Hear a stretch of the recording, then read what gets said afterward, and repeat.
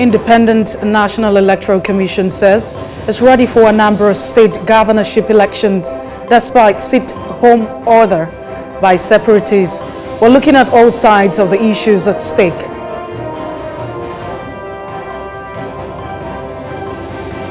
World Trade Organization DG Ngozi Okonjo Iweala's son performs medical feat in the United States.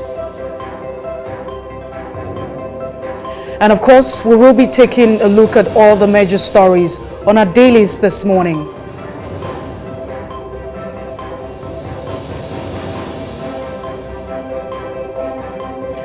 Welcome to the breakfast on Plus TV Africa. I am Messi Bopo. It's a very beautiful Friday morning, and it feels really great to be back on your screen. I hope you had a great week and the weekend is going to be awesome.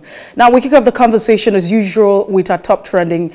This morning, we start off with the fact that, yes, again, a Nigerian is making us proud, and that's courtesy of the family of Okonjo Iweala's son, who has actually achieved a medical feat. Now, she took to Twitter as a proud mom on her Twitter handle, and she put out that tweet saying, "Hey, you have actually performed this surgery, a spinal surgery, the first in its kind in the United States." And she said, "We're proud to have you. I'm proud to be your mom." And that generated a lot of conversation. I'm hoping that we can have that tweet, on the screen, where she said that. I'd like to read it verbatim if all things are equal. However, that also generated a lot of reactions and conversations. Some persons were like, "Oh, this is really good. Congratulations for always. Your family has always put Nigeria in a positive light, and that's a good thing." Now, usually with us as a people, we find it almost difficult for us to talk about our wins and our gains, and so it's always about the wrong narrative over time. So I'm thinking that we should blow this up. For every time you have a Nigerian doing something great, I think it's important that we blow the trumpet. We never get to talk about the good things that are happening.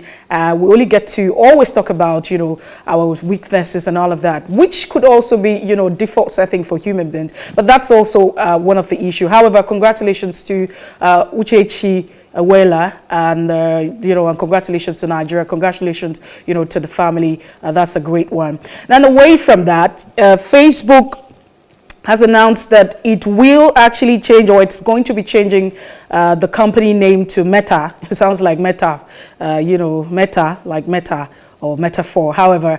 And that's because according to Mark Zuckerberg, he's saying that there's need for the company to reflect, there's need for an overhaul of the company's identity to reflect its modern ambition. To reflect what the company is doing, what they stand for. But some persons are saying, could it be that it's as a result of the fact that over the years, Facebook have actually gone through a lot of crisis. They have seen their name being dented.